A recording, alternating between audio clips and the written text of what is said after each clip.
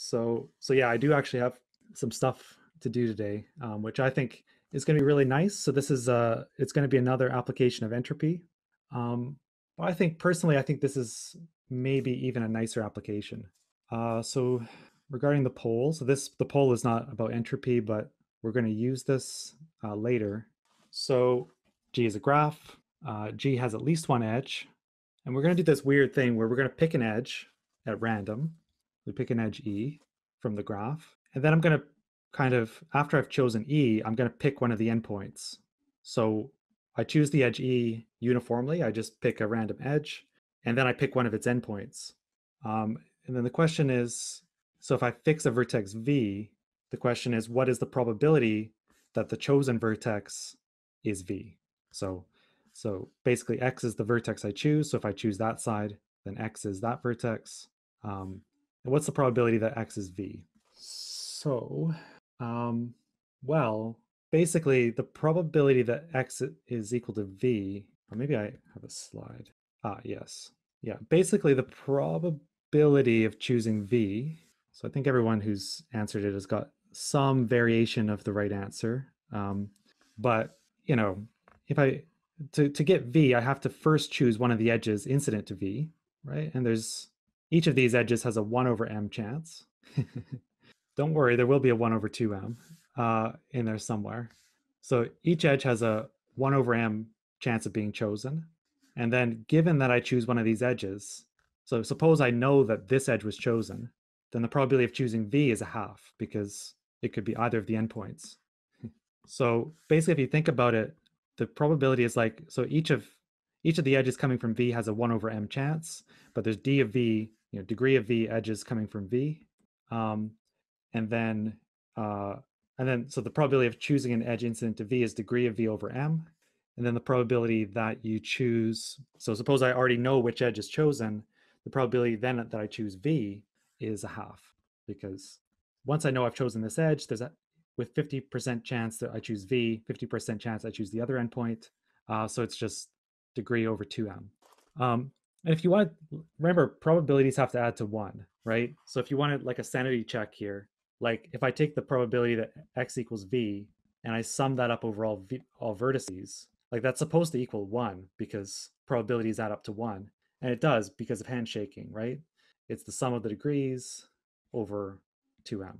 And the sum of the degrees is 2m, so it's just because m is the number of edges, right? So actually you could have ruled out a lot of these choices because it wouldn't have, the probabilities wouldn't add up to 1, right?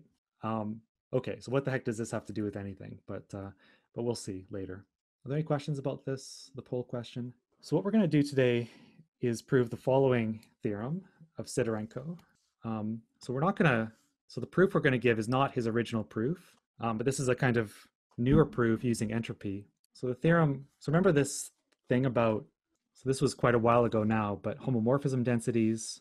So remember THG is the homomorphism density of H and G, which is just the probability that if I randomly map the vertices of H into G, that this random map is a homomorphism. Remember, homomorphisms preserve edges. Right, so this theorem of Sidorenko says that if T is a tree, then for every graph G, the homomorphism density of T, this tree, arbitrary tree, into G, is at least the density of K2 in G, or the edge density, raised to the power of the number of edges of T. And if you can remember back to this stuff in chapter 4, you'll kind of recognize that this is kind of similar to the type of stuff we were proving back then.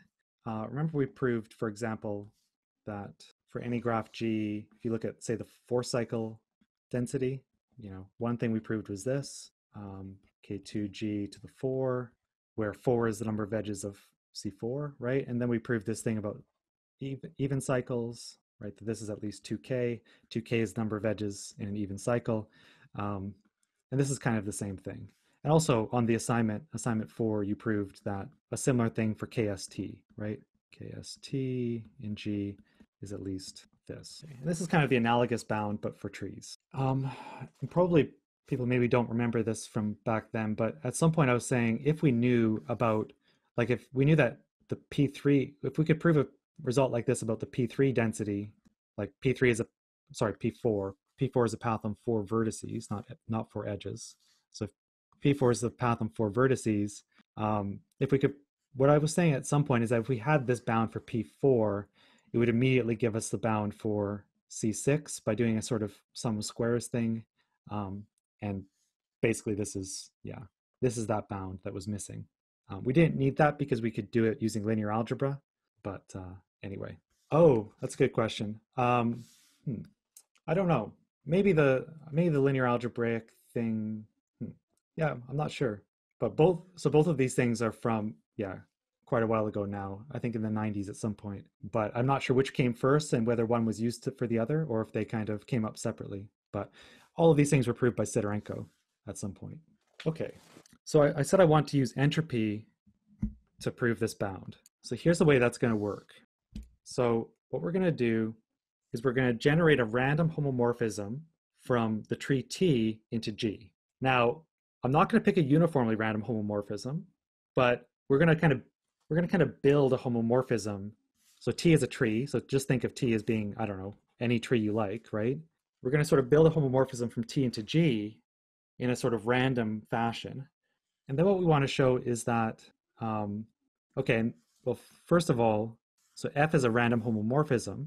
What we know about entropy is that the entropy of this homomorphism F, so F is some random, there's some distribution on all the homomorphisms, and F is chosen with respect to that distribution kind of thing.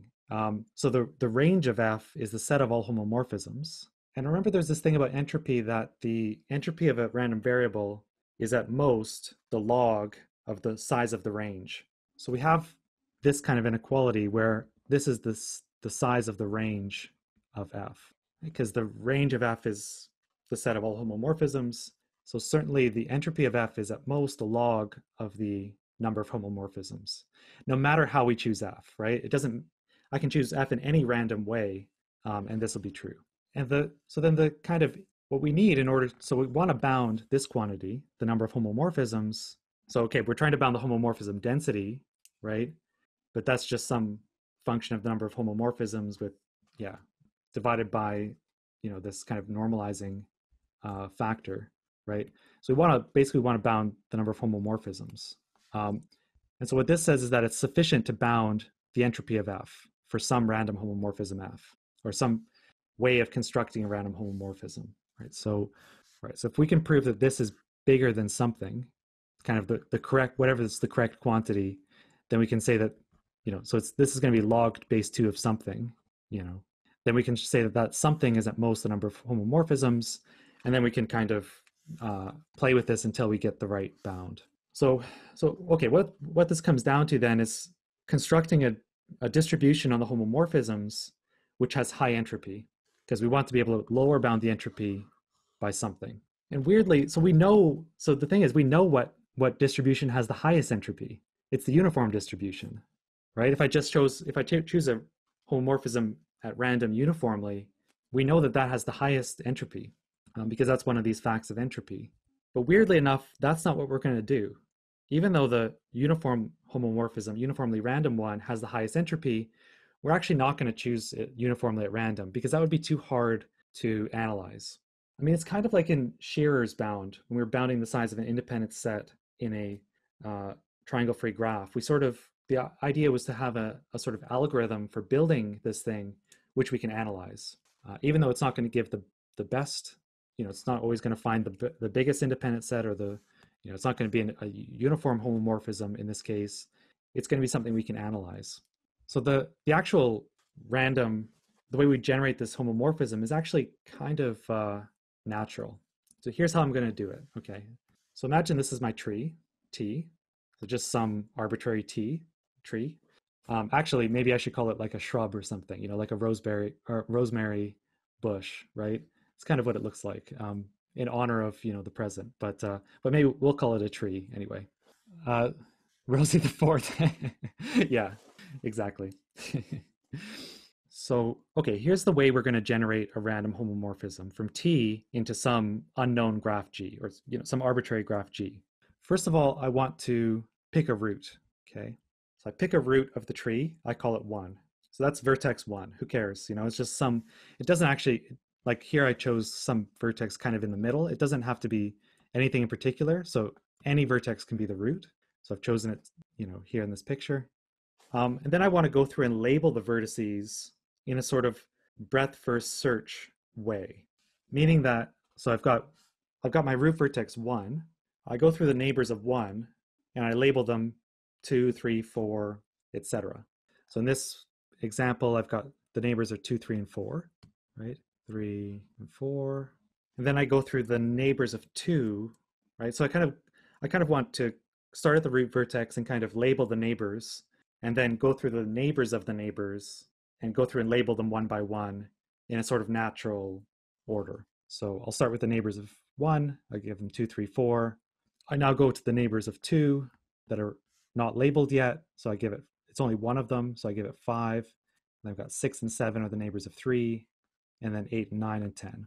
And if 5 had a neighbor, I would, like a further neighbor, I would then give that vertex 11. And then, if it had another neighbor, I'd give it 12. And then maybe if 6 has a neighbor, I give it 13. I just go through and label things in this way. Is that clear? Let's say, so later, so this number k is going to keep coming up. So the vertices are labeled 1 up to k, where k is the number of vertices of t. And now I can, for every vertex, so the vertices are labeled 1 up to k, I can define the parent of a vertex to be the neighbor of that vertex, which is closer to the root. So, and I'm going to call that p. So the jth vertex, the parent of the jth vertex is p of j. So the parent of 2 is 1. The parent of 10 is 4, for example, right? The parent of 7 is 3. The parent of 6 is 3. The parent of 4 is 1, and so on. So here's how all I've done is label the trees so far. Now let's talk about how to generate a random homomorphism, and I'll call that homomorphism F. So first step of generating the homomorphism, I just take the root and I map it to a random vertex of G, but where the probability I choose any given vertex is proportional to the degree of that vertex. So in other words, for each vertex V, I define the probability that f of 1 is V to be the degree of V over 2 times the number of edges, which is the same as the degree of V over the sum of all the degrees, because handshaking. So this is kind of, if you think back to the poll, this is the kind of distribution we ended up with in the poll by taking a random edge and then taking a random endpoint. But so this is how I choose f of 1. So if a vertex has degree 10, then the probability of choosing that vertex is twice as big as a vertex of degree 5. Okay, so that just tells me how to map the root. And now for the rest of the vertices, I sort of do a random, effectively I'm going to just do a sort of random walk in the graph, if that makes any sense. Perhaps it doesn't. But the way to think of it is, so I've chosen where f of 1 is. So 1 maps here, let's say. All I'm going to do is to map 2, the vertex 2, I'm just going to pick a random neighbor of f of 1. So this is f of 1. F of 2 is just a random neighbor of f of 1. I'm then going to choose f of 3 to be a random neighbor of f of 1 as well. So it could be, so f of 3 might be over here. I then choose f of 4 again to be a random neighbor of f of 1. It could be the same as f of 3, for example, because I'm doing this randomly. I'm doing it with replacement. So I might map 2 vertices to the same vertex. That's okay because it's a homomorphism, right? So that tells me how to do 1, 2, 3, and 4. And then I move to 5 and I say, okay, I want to map 5 to a random neighbor of where the parent of 5 is mapped. So the parent of 5 is 2. So I look at f of 2 and I say, pick a random neighbor. Maybe this is the neighborhood of f of 2 has these neighbors plus this one. And I pick a random neighbor. So f of 5 might go here, for example. F of 6 could be f of 1, for example, right? It just has to be any neighbor of f of 3, and so on and so forth. So to be more kind of formal here, for each j between 2 and k, we just let f of j be a uniformly random neighbor of f of the parent of j. So just pick one out of a hat at random. So if vertex 1 mapped to a vertex of, so f of 1 had degree 10, then f of 2 will have 10 choices for where it goes, and all are equally likely. Is that clear? So it's kind of a random walk in some sense in the graph. I'm not sure if that helps though. Yep. Because the parent of 6 is 3. So what I do is when I try to map number 6, I just look at where is the parent of 6? It's 3. And then I have to map 6 to any neighbor of 3. And that could be this one, for example. Yeah, that's right. So in a homomorphism, you need adjacent things to stay adjacent, but you don't need non-adjacent things to be non-adjacent. Yep. It's kind of like when we were picking homomorphisms of like, I don't know, P3 or something, we were saying it's the sum of the degrees squared. So it's like picking a vertex and picking two neighbors, but we didn't care if those are adjacent or not in that computation. Okay, so, right. So yeah, random vertex, chosen proportional to degree, choose a random neighbor, choose two more random neighbors. So this is just kind of building up the homomorphism. So I've chosen 1, 2, 3, and 4, and then I would choose, yeah, maybe I could choose f of 5 to be f of 1. So this is just another example of how it could go, because that's a neighbor of f of 2. I got 6 and 7 here. I've got 8 and 9 are the same, and 10. So anyway, just picking random neighbors every time, basically. So now I've got a question for you. Suppose that I do this procedure. So remember, I choose f of 1 to be a random vertex. You totally could, yeah. You totally could just get an edge as the homomorphism, like the root could map to a vertex, and then all of its neighbors could map to the other side of that edge, and then everyone else could map to the, it could just bounce along that edge over and over, totally. Yeah. So, okay, so my question for the poll then is, so it's take an edge, UV. Actually, it's kind of only if the tree is bipartite, but all trees are bipartite. So yeah, the tree is bipartite. So yes, it can kind of just jump across that edge over and over. If I was mapping a non-bipartite graph into G, it would be different, but trees are bipartite. So what is the probability that f of 1 is U and f of 2 is V, which is maybe a little tricky. I mean, it's a little tricky to guess, but it's actually not that hard to calculate. So, I mean, I can calculate the first thing if I ignore the second, right? If I just want to know the probability that f of 1 is U, right? That's just by definition, it's the degree of U over 2 times the number of edges. Now, what's the probability that f of 2 is V given that f of 1 is U? So we're imagining, we've already looked at f of 1 and we noticed, oh, it's U. So if I know that information, what's the probability that f of 2 is V? Any thoughts? Totally. Yeah, because we know how we chose f of 2 is just a random neighbor of f of 1. So if I know that f of 1 is U, then any neighbor of U has the same likelihood of being chosen. So yeah, 1 over degree of U. If I multiply these two things, I get 1 over 2 times the number of edges, which is kind of nice because it says that basically any edge, if I look at any edge of the graph, it's equally likely that 1 and 2 map to that edge. Among all edges, all edges are equally likely, right? Because, okay, so the 2 comes here because I'm saying 1 maps to U and 2 maps to V. If I switch that to 1 maps to V, 2 maps to U, then it's the same probability. So it's kind of like, the pair, so if I look at F1, F2, so that pair is equally likely to be any pair of adjacent vertices, because the number of pairs of ordered pairs of adjacent vertices is 2 e.g., 2 times the number of edges. And what I've said is, what we've proven here is that all of them have, any of them will have probability 1 over 2 times e of g of being chosen. Is that clear? But that's a really nice property, because that tells us how likely every vertex is to be f of 2. Or what I mean is, it tells us kind of the distribution of f of 2, actually.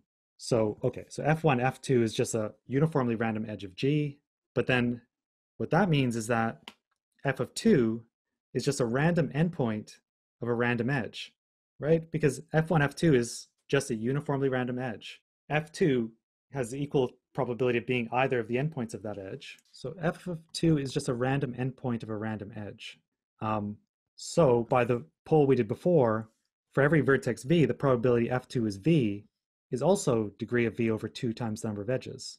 So that was the probability f1 is V, but it's also the probability f2 is V, because Yeah, because of the properties of this distribution, f1, f2 is just a random edge, and f in particular the actually maybe it's more important. The pair f1, f2 is a random pair of adjacent vertices, which is the same as saying f2 is a random endpoint of a random edge. And yeah, you've already calculated what's the distribution when you take a random edge and take a random endpoint, and it's this.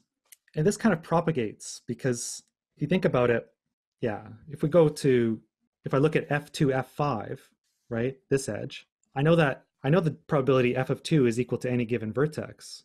It's the degree of that vertex over twice the number of edges. I can then say, okay, what's the probability f2, f5 is a given edge? It's 1 over, or a given pair of adjacent vertices, it's 1 over 2 times the number of edges by the same calculation we just did. So actually it tells us that, like, if I look at any individual vertex of this tree, so vertex I, let's say, and I fix a vertex v of g, then the probability this should be not I equals v, but f of I, the probability that I maps to v is just proportional to the degree of v. So, I mean, I'm not sure if any of you have thought about ever or heard about kind of random walks in graphs, but if you do at some point learn about random walks, it's because essentially the reason that this works is because the distribution I chose for f1 is the so-called stationary distribution of a random walk. I mean, and basically if I pick a vertex with this probability and then I walk around a certain number of steps around the graph just by choosing random neighbors, and I stop at some point, the distribution of the point I stop at will have the same distribution as where I started. As the first vertex. It's invariant under taking these random steps. But anyway, you can also do that from the calculation like we've given. So this should be f of I is u, f of j is v. Yeah. I'm not sure if this is just going over everyone's head or if that's okay. But yeah, I think that it's instructive to just think of f of 1 and f of 2. So like many of you said in the poll, f1, f2 is equally likely to be any given edge. And then that means that f of 2 is equal to any vertex with, the probability proportional to the degree. But then the same thing should be true of f of 2 and f of 5. And then, or f of 1 and f of 3, f of 3, f of 7, any edge should have that problem. It is very much like a stochastic process, like a kind of Markov chain or something. Yeah. Okay. I wouldn't say it's because you can fold the tree into actually, I mean, there might be something. Actually, no, there's something more special about a tree than that, because if that was the case, then I could prove this for any bipartite graph. But that would be, I mean, if we could do that right now, we'd win some sort of prize in mathematics, because yeah, Sidorenko's conjecture is a very difficult conjecture. So any bipartite graph can be folded into an edge, but it doesn't mean that this procedure works for them. Okay, let me ask you a question. So this is sort of separate to the homomorphism for a second. So I just take a uniformly random pair of adjacent vertices, meaning like x1 is a vertex, x2 is a vertex adjacent to x1. And I choose them uniformly at random out of all the pairs of adjacent vertices. What is the entropy of the pair x1, x2? Something like that. We have to remember okay, there's a couple things missing there. Something about an edge, yeah. So like, then how many outcomes do I have for this? How many possible outcomes do I have? X1, X2 has some number of possible. Yeah, so the kind of final answer here I'm looking for is log base 2 of 2 times number of edges. Because if I take an ordered pair, which is adjacent, the number of possible outcomes is 2 times the number of edges. And x1, x2, oh, maybe I should have said like a uniformly random pair. So there's 2 times e of g possible outcomes. I choose one uniformly at random. So the entropy is log base 2 of the number of outcomes. So, and here's the thing. Oh, sorry, this should be t here. If I've got a pair of vertices that are adjacent in t, then I know that the distribution on f of I, f of j, so ij is an edge of t, the tree, f of I, f of j is just a uniformly random pair of adjacent vertices. So this is the same entropy as this. I mean, these are the same like this pair f of I, f of j is just a uniformly random pair of adjacent vertices, or basically an ordered edge. So this should have entropy, which is log 2 of the number of edges, twice the number of edges, I mean, for any edge of the tree. Because as we've kind of proven, this is just a uniformly random pair of adjacent vertices. Okay, so now we can use our kind of things about entropy to break up the entropy of F. So F is a random homomorphism. The entropy of F, by the way, you can think of as being the entropy of the tuple F1, F2, ... up to Fk. And using this conditional entropy stuff, we can break this up into a sum. So the kind of the amount of information we get from the tuple F1 up to Fk is the amount of information we get from revealing F1, and then the additional information we get from revealing F2 once we know F1, and then F3 given F1, F2, all the way up to, Fk given everything that came before it. But now here's the key, is that, okay, imagine so I pick this vertex 1 to map somewhere. I pick where 2 maps, and then I pick where 3 maps, and 3 is a uniformly random neighbor of 1, of where 1 mapped. And the thing is, when I pick where 3 maps, I don't care where 2 mapped. Like, that doesn't affect my choice in any way, right? Each vertex is chosen to be a uniformly random neighbor of where the parent went. So when I go to choose f of 3, so if I say, so there's a slight subtlety here. I can't say that, so f of 3 is not independent of f of 2, okay? Because wherever 2 mapped, 3 would have to be a distance at most 2 from it. But sort of, if I'm in a world where I already know what f of 1 is, then knowing f of 2 is irrelevant for telling me f of 3, because it doesn't change the distribution. So f of 3 is chosen. So if I know what f of 1 is, f of 3 is chosen independently of f of 2. So the entropy of f of 3 given both of those choices, f of 1 and f of 2, because if I know f of 1, f of 3 is not affected by f of 2. This should just be the entropy of f of 3 given f1, because literally f of 2 has no effect. And if you were to do the calculation, like with how entropy works, like from the base definition, you'll see that, yeah, because f of 2 does not affect the choice of f of 3, for example, we can choose them to be the same vertex. It doesn't have any effect. Given f of 1, this will hold. So actually, every single term in this sum up here can just be written as like the choice of f of some vertex I given, h of f of I given the parent of I, f of the parent of I. Because once I know the parent of I, the choice of f of I it only depends on that, and not the other previous vertices. So that's all a kind of long and probably confusing way of saying that the entropy of f is just the entropy of the root, the f of the root, plus the sum over all the other vertices of the entropy of f of I given f of the parent of I. And this is because of this way we kind of chose these things in a sort of, like was said in the chat, like a stochastic, like a Markov chain. I mean, we chose f of I only given the information about the parent and ignoring the rest of the tree. So this is true. But now I'm going to use what we learned before, which is the fact that if I look at I and the parent of I actually know what the entropy of this tuple is, because it's a uniformly random pair of adjacent vertices. It's log 2 of twice the number of edges. And it's also, so it's equal to, I can break this up into the entropy of the parent of I plus the entropy of f of I given f of the parent of I. So this is just one of these facts about entropy that we wrote. So I'm taking out the second term here instead of the first, but hopefully it's, it doesn't matter. So if I kind of rearrange this and solve for this conditional entropy, so starting here and here, let's just solve for this, it's equal to this.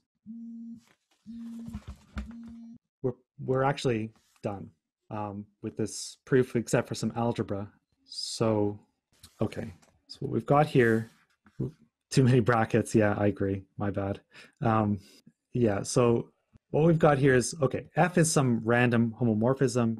Yeah, PI would be a better choice for the parent, the notation for the parent of I agree.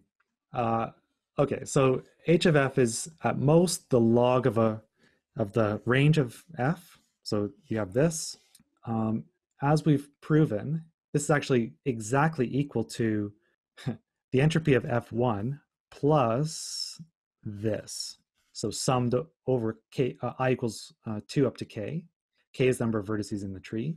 But remember, all of the vertices, the image of all the vertices of the tree, like f of I for all I, they all have the same distribution, or fj or whatever.